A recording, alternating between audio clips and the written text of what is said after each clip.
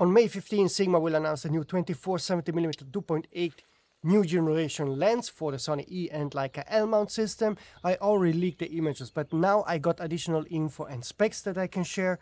Here they are. The lens has 6 FLD glass elements and 2 SLD and 5 aspherical lenses. The lens corrects aberration in sagittal coma flare more accurately than its predecessor. Advanced optical design has reduced the dimension and weight of the lens, which is 10% lighter than the previous model. Ultra-fast autofocus with HLA motor. Autofocus is 3 times faster than before. It now has an aperture ring with click override option and additional EFL button. This is the official spec list. You see that the optical construction is now 19 elements in 15 groups. Minimum focus distance is 17 cm, 82mm filter. Dimensions for the E-mount lens are 87.8 per 122.2mm, so it's actually a tiny bit shorter than the predecessor, so about 7mm shorter. The weight is 735 grams, which is 100 grams less than the predecessor. And the price of the lens is 1,349 euros, which is 150 euro more than the currently available 24-70mm lens. The announcement will happen on May 15, so you now know everything about this lens. And like I told you,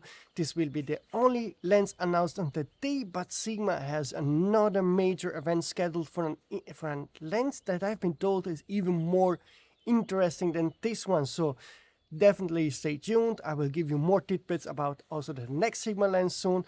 And don't forget to like this video, help my YouTube algorithm, subscribe to the channel if you don't want to miss any of the upcoming exciting rumors. See you soon.